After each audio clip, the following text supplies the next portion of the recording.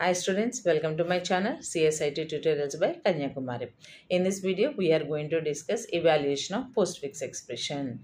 This is an important application of stack data structure. So, how to evaluate the postfix expression. So, the characters we had to read from the postfix expression. So, here there are two cases. One is the character may be operator or the character may be operand. If the character is an operand, then push into the stack.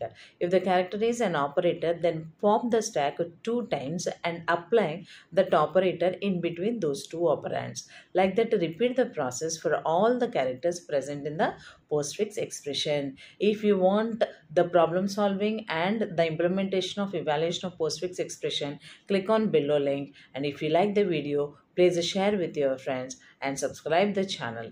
Thank you students. Have a great day. Bye.